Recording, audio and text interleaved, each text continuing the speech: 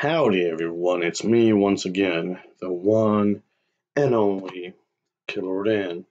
And today, as you can see, I'm still continuing my Disney movie marathon by talking about the movies, obviously, the TV shows, merchandising, whatever the case may be.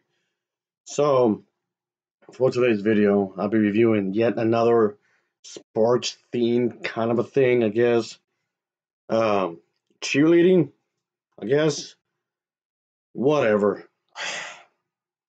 The film I'm going to be reviewing is the one titled Gotta Kick It Up. Yeah, one of those extremely cheesy Disney Channel original movies. Again. Ugh. I want to do something else. Ah, Mr. Monkey! Why don't you get a job? No, you can't have this movie. I'm not going to buy you a copy of this.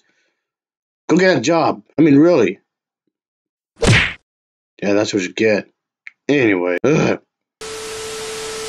Alright, as usual, folks, let's talk about the story. So let's begin, shall we? So anyway, of course, it's gonna be about dancing. Well, who didn't see that coming, huh? So the characters are gonna be pretty young, of course. And yeah, the thing is that this has a school setting. Again, who didn't see that coming? Anyway, yeah, it's gonna be pretty competitive, I guess you can say, of course. And that's the thing, folks. And there's gonna be this one woman who's gonna do her best to teach the students, but of course, it's easier said than done. Yeah. So yeah, the school has like a dance thing going on. This dance team, it must have a new leash on life.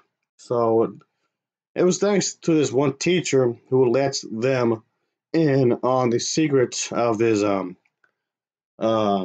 Latin rhythm, I guess you would say, because the students are of Hispanic heritage or whatever. While yes, I do appreciate Disney being, inclusive, that's fine. It's just that the overall story is bad. It's very typical, very generic. Oh, man. The crew done a lot more with this, but no, let's go on the most typical route with the storytelling. Ugh, man, it's lazy. Yay, Mr. Monkey, you became really annoying. Woo, let's celebrate because he's obnoxious. Shut up. Anyway, like I was saying. And of course, the dialogue isn't very good either, folks. Okay, there you go. Not that I was expecting any Shakespeare, though. So, if anything, it was pretty boring, really.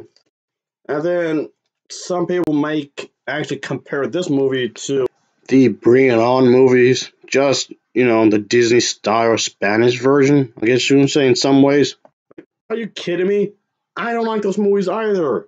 They're super cheesy. So is this one. Oh, crying out loud. Really? You still hanging around here? Didn't I just tell you to get a job? I don't care if it's like 3 in the morning. Go. Go find work. He never learns, does he? This movie is extremely predictable. You can already guess what's going to happen at the end of the movie within, 20 minutes? That's not a good sign. But yeah, folks. Okay, aside from that, I understand this film is trying to have a message, like like a lot of DC films tend to do, which is fine. But again, in terms of the execution, the delivery is pretty bad. Of course, folks, that I didn't like how that was set up right there because it could have been more. If anything, it felt like wasted potential. That bugs me a lot. Just no. I mean, yes, the original Disney Channel movies, these kind of thing, it tends to not be very good anyway. So again, of course, my expectations weren't that high. Not really. Come to think about it, no really weren't. But it managed to disappoint me anyway, considering the fact even the music that was produced for this movie isn't very good. And the dance moves that the characters were doing were nothing too fancy, really. Like, no. Of course, you keep coming back over and over again because you're lazy. You're a little leech. Yeah. Yeah. Little moron. That's true. Yeah. Yeah, as you can guess for yourself, this is supposed to be one of those feel good type movies. And yeah, in the 1990s and early 2000s, Disney has produced this long line of movies like this. And it really doesn't try to stand out from the crowd, aside from what? The main character being Hispanic. Aside from that, it feels like any other movie that Disney has made trying to be, really cheerful and happy and go lucky, which I don't have a problem with really. But again, it's what they did with the overall idea.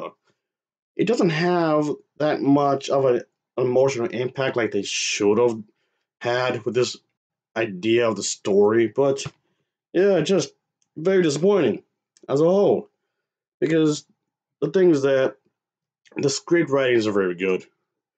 The characters felt like maybe they tried to have something. They were trying to give them personalities in a lot of ways, but it's just the way they were written in a lot of ways.